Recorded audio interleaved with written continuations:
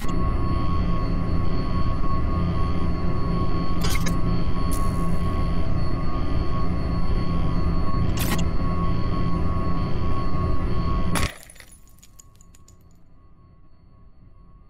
guys, Jace here from Securicom. So I get so many questions sometimes in the comments.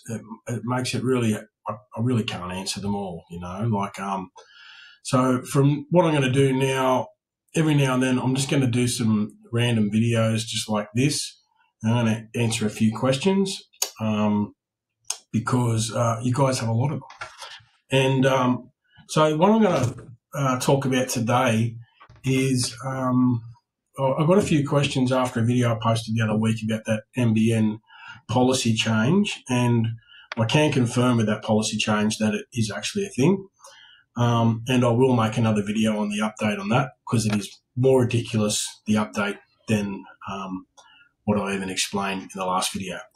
But this one here, one of the questions was about, can you connect like your computer directly to, say, like a HFC connection device or an FTTC connection device? And yes, you can, right? I had mentioned it in some videos in the past, and I generally do this when I do a bunch of testing. And it's a good way to actually bypass any of your router or any things like that, right? Because with a HFC one, for example, you've got the UNDI1 port here. And so what you would have to do is you'd literally have to do a reset. So on these, you'll find there's a little hole, and you want to plug like get a toothpick or a bobby pin or a paper clip or something, plug it in and just hold it in there for maybe 10 seconds. And you'll see all the lights start to flash, and then they'll go different colors. Once they do all that, you've got to make sure that you unplug the router first. So unplug your router from the UNDI port, and then hold in the pin. Wait for all the lights to start flashing and go all weird. Once that happens, then give it about 10, 15 minutes, so because it needs to be kicked off, right, from the ISP side, and it can take up to 10, 15 minutes. Once that's done, then you can plug in your laptop, and you should be able to see on the bottom right-hand corner, depending on what type of laptop you've got, you'll see the little connected via Ethernet cable little icon come up, and then you should be able to run a test. Now, you would do this, say, if you're having some issues with your internet service and you're thinking it could potentially be a router problem. If you've got either HFC, fibre to the curb, or fibre to the premises, or even fixed wireless, this is a way to get around, just to make sure that it's not a problem with the router or anything further on in the network. I will generally do this in my testing, so it's pretty handy. And a few of you asked me about it from one of the other videos, so I just thought I'd do a quick video. I'll probably do a few of these actually. It's just helpful for a lot of people, I guess.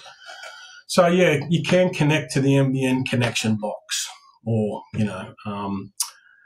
and you can also do it with your your FTTC one. So I'd use this port here, and same again. You would do the reset. So there's a little hole here, this reset hole. You connect into that. Same again, wait 10, 15 minutes, wait for all the lights to go weird, flash around a bit, and then take it out, wait 10, 15 minutes, plug in your laptop, then you should be able to get a connection, run a test. And it'd be the same again for the FTTP. So your UNDI1, which is generally what most people will plug into for those type of internet services. So yeah, once you do that, you can just go to, say, Ookla, speedtest.net, run a speed test. If you're getting, say, if you're on a 50/20 plan, and you disconnect it and you connect your laptop directly to one of these, and you're getting 50, 20, 50 download, 20 upload on directly connected, and then say you are only getting maybe 10 or 15 when you're connecting via Wi-Fi, then you can pretty much isolate the problem and say, well, it's going to be a problem with the router. If we only did the test over Wi-Fi, I would also do the test over Ethernet.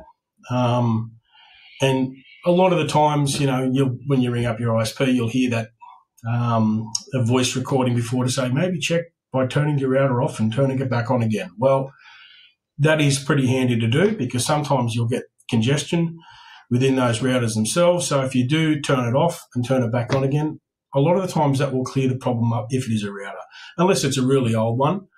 Some of the old, like the TPG ones, the real white ones, if you ever see them start to get yellow discoloration on the face of them, that's from the heat inside the routers. And over time, if it's like 4 or 5 years old, I go to a lot of them lately where they've got these older routers that they would have been given when they first got NBN, and you'll see the face of them, they've got like a yellow discoloration.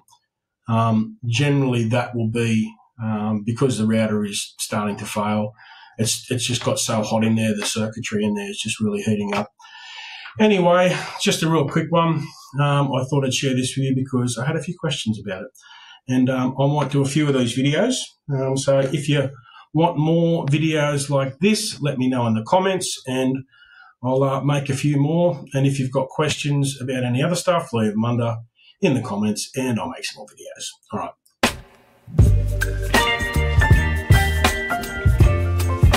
Hey guys, it's Jason here from Securicom. So if you're in need of some internet help, whether that is getting a fault fixed up like a bridge tap, or you have some sort of an issue on your NBN service, or maybe you need to have some new cabling and sockets installed, we provide a range of services to help you out. There'll be some links underneath this video and you can click on those links and I'll take you through to our website where you can book my service. All right, thank you very much. Goodbye.